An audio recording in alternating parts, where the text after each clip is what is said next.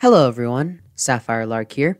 Today we're going to be talking about Minotaur, Puppet Combos 2012 horror game. The game has never exited its alpha stage of development, so it's not a huge game. I recently played it, so check it out. It'll be linked up in the right hand corner. So, let's first start off with the story. Minotaur's story starts off with our unnamed protagonist, who I'll call Nameless Woman, crashes her car into the woods. With nowhere else to go, she runs through the woods, eventually coming to an abandoned building. With no other options, she heads inside, only to find an alpha version of the Driller Killer. He seems to be a mix of Nicholas Burr and the Driller Killer, with Burr's red jumpsuit and the Driller's mask.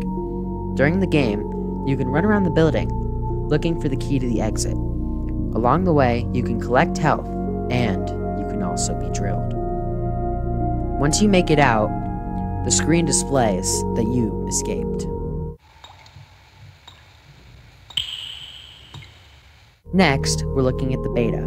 Now, I don't have any footage of the beta, but the Puppet Combo wiki page states, quote, "In 2013, Puppet Combo, under the name of Pig Farmer Games at the time, was working on finishing Minotaur.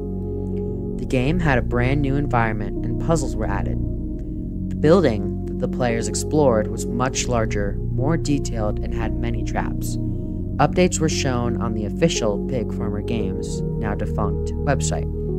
Unfortunately, development was never completed.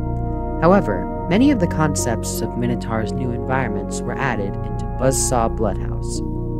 End quote. I think that this version of this game would have been very interesting to play, having a larger world and traps. I am disappointed that none of these concepts made it to Power Drill Massacre, but who knows? Maybe in the new full version of Power Drill Massacre, that'll be part of it. On YouTube, there is a trailer of the game from the Old Pig Farmer Productions YouTube channel. I'll link it in the upper right hand corner. It showcases some gameplay, and Nameless Woman gets drilled. Some facts about Minotaur is that in the control setting, there is a keybind for a stab action. The reasoning is that the game was made with the same code from Sanitarium Massacre, which is a lost Puppet Combo game.